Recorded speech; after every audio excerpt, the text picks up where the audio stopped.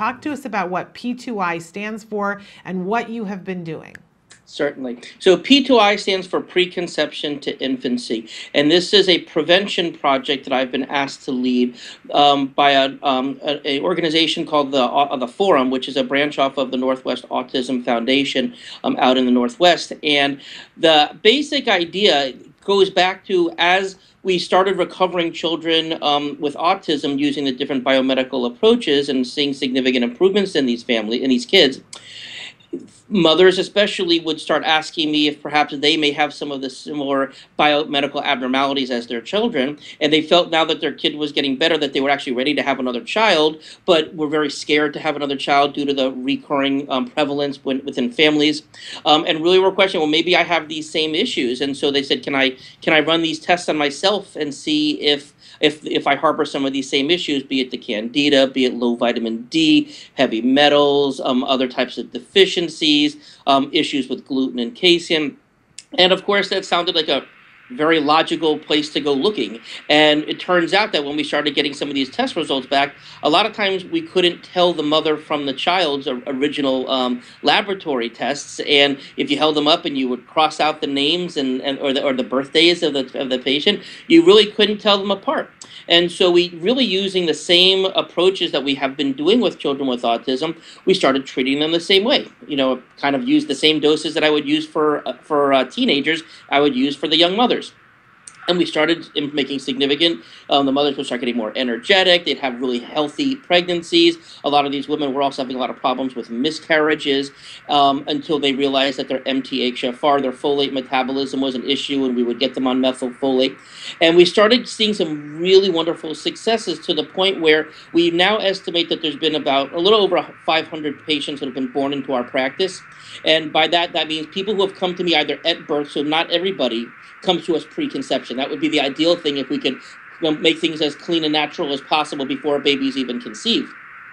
But whether they come to us during pregnancy or during lactation, you know, that's who we want to see. But in terms of babies who came to us from a newborn, whether they were pre-seen or up until then, those are who we consider born into our practice. And in the past decade, since we've been looking at this, we recognize that we have had there's one child in the entire practice with a questionable diagnosis of autism, and that's really kind of being debated right now amongst whether it's there versus just some other speech delays and some other things. But relative to the 1 in 7, 1 in 8, if you have one child already, to have a second child with autism, or the 1 in 60, 1 in 70, whatever number we want to use today for the overall prevalence of autism, we've seen wonderful reduced statistics with very healthy children.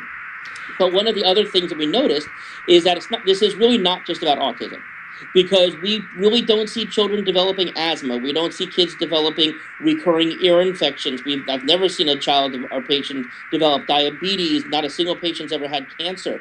And so we seem to just be developing really healthy children. And it's kind of the exception that I'll see a child sick in between checkups. I mean, most kids in our practice, I really only see during their checkups. And so it's just a different approach by front loading and taking this look ahead of time and treating things before it's a problem as opposed to treating things once it's a problem.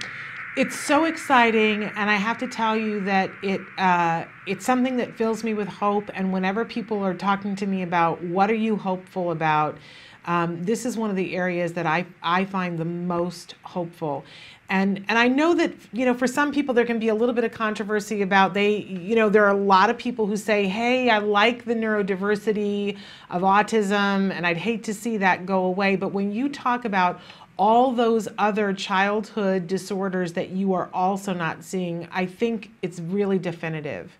I don't know how anybody could argue that getting a mother healthy and seeing healthy children being born could be anything other than fabulous. So again, this project is called P2I.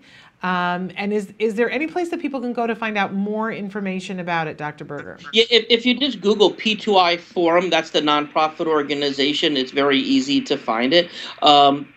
You know, a lot of this stuff is based upon the article that I had written for Autism Digest, Autism Spectrum Digest, a couple years back. And so if people were to Google also my name, David Berger, the article was called Preconception to Infancy, approaches to minimize the effects of autism.